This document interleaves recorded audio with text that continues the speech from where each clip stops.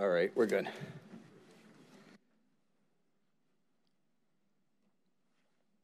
You ready? Okay, the screen's not. Okay. All right, we'll call together the Cuyahoga County Public Works Procurement and Contracting Committee meeting for Wednesday, January 18th, 2023. Could I have a roll call, please? And just as a reminder to all who are in attendance, this meeting is being recorded and live streamed on the county's YouTube page. Calling the roll, Mr. Tuma. Here. Mr. Miller. Here. Ms. Conwell. Present. Mr. Sweeney. Present. Ms. Turner. Present. There is a quorum. Is there any public comment this morning? No, Mr. Chair, no one has signed All in. right. And if I could have approval of minutes from the November 30th, 2022 meeting. So moved. Second.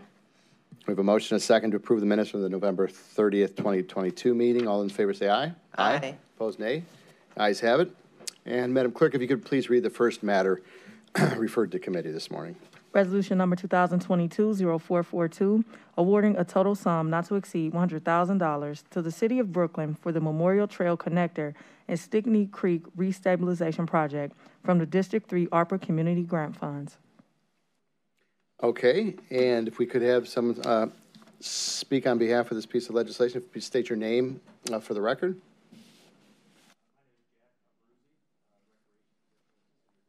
Okay, welcome. And if you could just give a, is that on? You have to press the green button on the bottom of the stand. Yeah, for the volume. Yeah, for the voice. Better? That's much better. Okay. Yep. Okay. And if you could just, again, just state your name for the record so we have that picked up. Jack Abruzzi, Recreation Commissioner. All right, thank you for being here. And if you could, this legislation, this ARPA legislation, if you could just refer to what the project is about. So the project is kind of like a three-phase project that started back in 2020. First phase of that project was the Stickney Creek Restabilization Project, which was meant to help address some safety issues down by the creek and just to kind of renovate and rejuvenate the creek area in the city of Brooklyn down by Memorial Park. So that was the first phase of the project. The second phase of the project, in conjunction with that, due to removal of some paths and moving some paths because of the creek project, was to renovate the path network that goes through the park. So that was to redo all the paths in the park, including the ones that were moved due to the creek project. And the third phase of that project, which is what we're really here to talk about, is the connector paths. We did the creek project and the path renovation, and it was decided that we need to install connector paths, obviously, to give access to the creek and to the park, to the remainder of the community and the surrounding area. So it's kind of become a three-phase project, started back in 2020, and it's continuing and will be finished up here, hopefully, in May to June of 2023. Okay, and do you have a further presentation, more to it? Just to explain a little more in detail, so specifically the ARPA funding is going to be used to help offset some of the increased cost of the community connector paths and the bridge installation as part of this major project. We have received additional funding from ODNR to help offset some of these costs as well. Received $150,000 for the Recreation Trails Project grant. And the remainder of the funding is going to come from the city's capital expenditures funded by the income tax dollars of the city. And just some partnerships, we always want to mention, we try to work with as many groups as possible to make these projects happen. We have worked with West Creek Conservancy, Northeast Ohio Regional Sewer District, Northeast Ohio Regional Sewer District, ODNR, NOACA, and Big Creek Greenway as part of partners for this project. So it is a large effort to improve the overall park space in the region, not just in our city, but it is definitely a regional project that we're working on, and these funds are going to help finish that project. Right. Yeah, I like the fact that there's so many partners in this public partnership. Certainly a regional collaborative effort. I don't want to cut you off. If you have anything else you want to add there? No, not as far as the project goes. But again, we do want to stress, like you said, it is a regional project, and with all the partners, we feel it's very worthwhile. And how much funding has the city put in to date in this three-phase project? So again, funding put in, I believe we are at We finished about 385,000 of it roughly, and then we're kind of towards the tail end of it. We still have some invoices coming in, but we've kind of flown way over that budget due to obviously raising construction costs and things like that. So We've talked about that numerous times. Yes. The increase in construction costs and the importance of getting on these projects while we can, because those costs are just going up. And so the city's fully committed to the project. When do you see the anticipated completion date of this project? as we were told, the last remaining component would be the bridge installation, and we're told that was going to be May, June of 2023. Okay, great. I'll open the floor to my colleagues, and I know, Mr. Sweeney, this is in your district, I believe. Yes, sir. Would you like to add anything or comment? I'd like to add, if you don't mind. Sure. Thank you. Thank you for coming down. This is exciting. It's an exciting time for Brooklyn, too. You had a extraordinary mayor. Now you have a new one. Why don't you tell us a little about your new mayor? So Mayor Ron Van Kirk, thanks for putting me on the spot, but Ron's Watching been right now. He told me to text you. Ron's been council president for, I've been in Brooklyn in this position for almost 3.5 years, almost 4 years. Ron's been council president, and from my perspective, I could definitely say he's been very supportive of recreation, park improvements, anything that I've been responsible for. He's been very supportive. So, I'm definitely looking forward to work with him. He sees the value in what we're doing, especially with the natural resources that we're trying to conserve and improve. So. And thank you. I tell him I've met him a couple of times. I look forward to working with him. I'm going to stop by and visit. And I will. I think it's going to be a seamless transition, and the people from Brooklyn are just going to keep benefiting from wonderful elected leadership. We think so. With that being said, I just want my colleagues to consider supporting this, as it is a regional asset, and it's just going to be something that's going to be beneficial and help get it to the finish line. Sure. Yes, sir. Do you know whatever became of your former mayor? I believe she's in this building somewhere. I'm not sure Yes, where. no, she's in the back of the room, so I just wanted to acknowledge her. And she's right. yeah, it's my understanding she originally submitted the project and was a major contributor to getting the project going. So I'm sure she's happy and pleased to see this moving along as well. So Does she want to say anything? Mayor, no, she's good. Okay, yeah. So with that, any other questions? Seeing none, I'll make a motion to move this on. We do all our ARPA funding in full 3 readings. So I'll make a motion to move this on for second reading. Do I have a second? Second. We have a motion and a second to move R 2023-005 on for second reading. I'm sorry, 0442 on for second reading. All those in favor say aye. Aye. Opposed, nay. Ayes have it.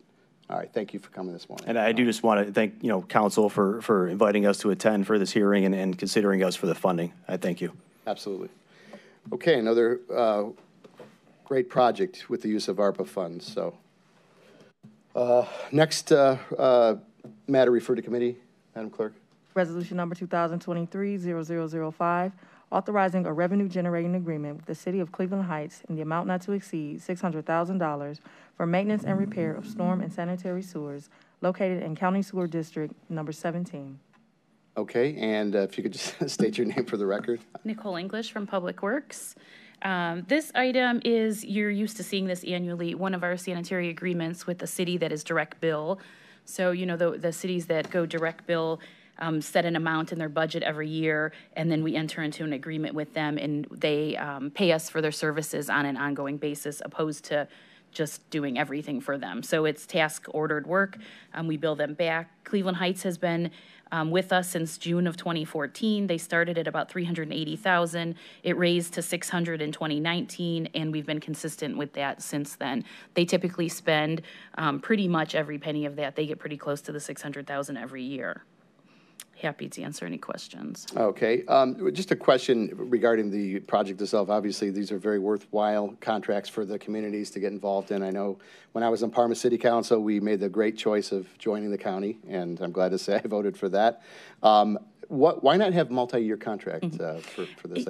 So we had talked about getting into that. Most cities tell us because they want a budget every year, and so they can't guarantee how much money they want to put aside. But there is some thought that maybe with knowing the mayor that's out there, we can kind of work with him on, possibly entering into that the next time. I think as they got to this point, they were only ready for 1 year at this point, but we. All right, fair enough. And then as far as the amount of the contract, what factors go into that from your guys, from the county's perspective as to? So we have our engineering and our maintenance team go out and meet with the city and kind of identify what they need to do next year, looking at, how much televising they need to do, what kind of minor repairs they have, if there's any major projects that need to happen, and then they come up with this budget that both they can afford and, fit the needs of what we think they need to do. Okay. I'll open the floor up to any questions. Any questions from my colleagues? Ms. Conwell? Through the chair to Nicole, how many agreements with cities do we currently have? I should have looked up the current number, right? Somewhere in the range of 40 plus is where we're at. We also have Lorain County, GCRTA, and the Metro Park. So those are non-municipalities in the county. But around 42, I think, is our number currently. Any conversations currently with new ones? Yes, so we're talking to a couple cities now, trying to get some more. I think we'll be bringing hopefully one to you by the end of the year at least, that we've talked to the mayor. It's always a little bit dicey as to if they have employees that they have to figure out how, what they do with them and how that weans off. But we've definitely had at least one city that's been back to us a couple times now that we're trying to get to. Thank you. Okay, any other questions? Okay, seeing none, I see the contract starts January 1st. It does. We didn't want to have a lapse in service, so we have been providing service, but we haven't billed them for anything until this gets executed. So I would assume you're looking for a second reading would be appreciated. Suspension on this. So I'll make that motion for making our 2023-0005 under second reading suspension. Do I have a second on that? I'll second. Okay, we have a motion and a second for second reading suspension. All those in favor say aye. Aye. Aye. Opposed, nay. The ayes have it. Thank you. And Madam Clerk, if you could read the last piece of legislation. Resolution number 2023-0006, making an award on requisition number 10886 to Tarek Roofing in the amount not to exceed $1,143,276 for the Cuyahoga County Airport Roof Replacement Project. Okay, and if you could, again, just state your name for the record. Nicole English with Public Works again. Matt Reimer couldn't be with us today, so I will fill in, and we have our architecture staff behind us if we have any further questions. But this is a bid project that went out for our county airport roof, so it's the county building portion at the airport, and we received 4 bids. We are recommending to the lowest bidder. They're also the only fully compliant bidder as far as diversity plan goes. They are slightly under the engineer's estimate, about $30,000. We are accepting the base bid and one of the bid alternates due to we felt like it was a good price and that we wanted to execute on that alternate. This bidder also did the old courthouse roof and Virgil Brown successfully, so we feel pretty comfortable with them. The roof is kind of a new version of a built-up roofing, if people are familiar with that, but it's meant for flat roofs, specifically kind of a heavy construction because it's at the airport, the jet fuel that it'll be taking. So it's specifically for this kind of use. We have a 30-year warranty. It should take about 180 days to finish. And any other questions, let me know.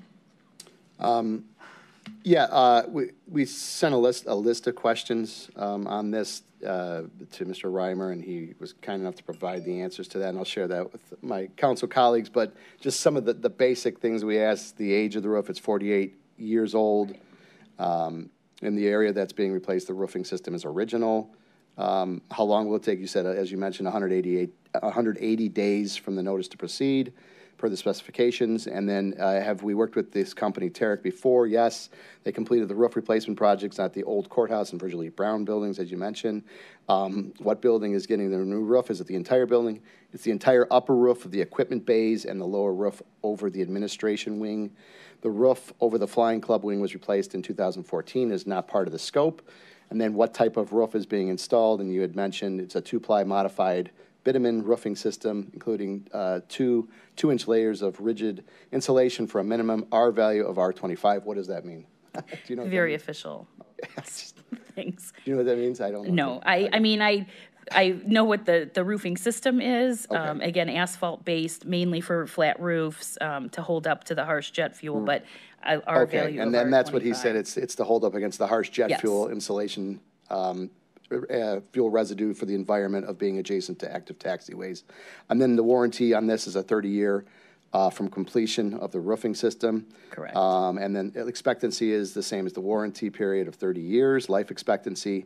And then the pre-bid estimate, $1,177,870,000, which was the engineer's estimate of the base bid and the bid alternate number 1.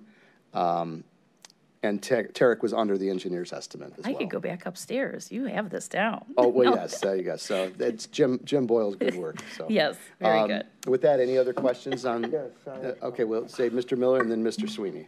So, Mr. Chairman, Ms. English, what is the total square footage? Oh, I do have that on one of these.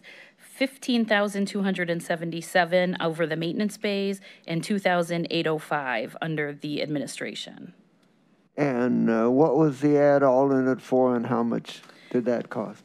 The ad alternate was for a mechanically fastened substrate board, which will result in more durable installation on the upper roof. And so that we felt the pricing was in line with what we had estimated, and so we opted to take that ad alternate. And how much money was added for that? The ad alternate was, get you that number.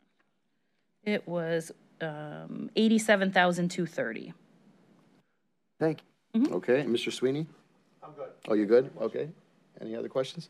And because this is a roof job, your work will continue. Correct. Over the 180 Oh, yeah, days, while correct? they're doing work, Okay, yep. no stoppage. No. Okay. And then what are you looking for as far as the timeline on this, as far as? I'd say is second reading suspension if possible. We'd like to get them started as soon as we can. Okay, And I know we had an estimated start date of 1/9. Obviously, we're past that, so. okay. Well, I'll make that motion for a second reading suspension on R 2023-0006. Do I have a second? I have a motion and a second for second reading suspension on R 2023-0006. All those in favor say aye. Aye. Opposed, nay. The ayes have it. Thank you. Is there any other miscellaneous business before the committee this morning? Okay, seeing none, I'll make a motion to adjourn. We have a motion and a second to adjourn. All those in favor say aye. Aye. Opposed, nay. Ayes have it. And